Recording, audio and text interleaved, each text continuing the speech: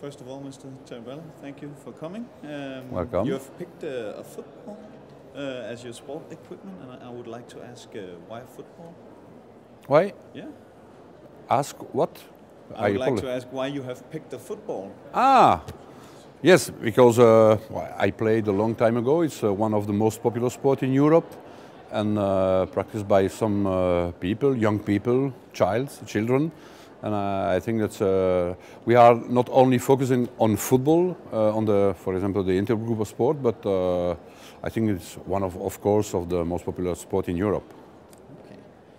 And I can see on the Eurobarometer that Belgium has 31% of the population who never exercise or play sports. Yes. What would you do if you could to change it? It's one of the reasons that it's very important to create an intergroup in the parliament, to focus on the necessity to do sport for a question for health. It's very interesting, food and sport. It's linked for better health, not only for children, but also for adults, older people. And I think that it's a lack of physical exercises or lack of sport, and it's one of the reasons that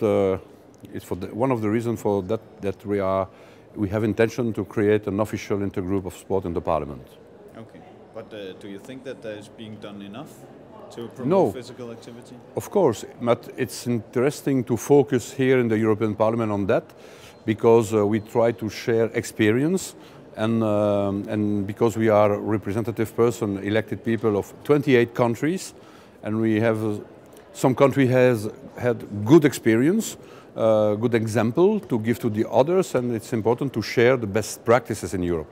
Okay, so what role do you think the European Union can play in regards of sharing these practices among the countries? Maybe to influence the politics on education, for example. Sport and education is linked, and maybe we are the ideal place to share good experience, to try to do better in the country where is the most important lack of practicing sport. Okay, thank you very much. You're welcome.